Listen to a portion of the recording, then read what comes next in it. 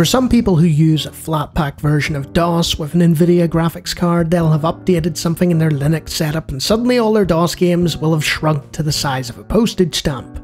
No amount of fiddling with scalers or uninstalling and reinstalling drivers will fix this problem, as it's actually an issue between Nvidia, OpenGL and Flatpak.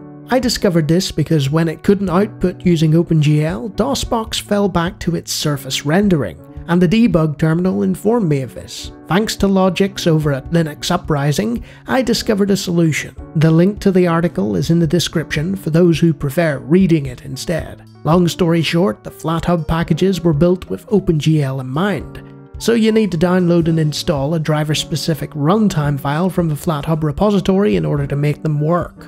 So if you somehow haven't added the FlatHub repository but are using Flatpaks from elsewhere somehow, do that first. You then need to find out the major and minor numbers for the version of a proprietary graphics driver that you're using. In my case, the major number was in the drivers section, but it varies from distro to distro. If the minor number doesn't happen to be there, open up terminal and type apt cache policy followed by your Nvidia driver. Those dashes are important. This will spit out the minor number after the major number in the installed section, separated by a dot. Now we need to find those runtime packages on the Flatpak repo, so we enter flatpak remote ls flathub grep Nvidia, probably the sort of command you want to copy and paste.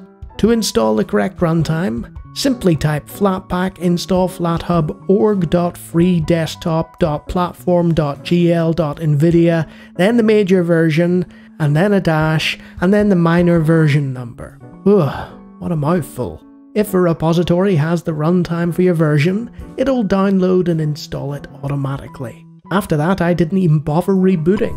It just worked. Here's hoping it does for you, random person who happens to be stumbling upon this.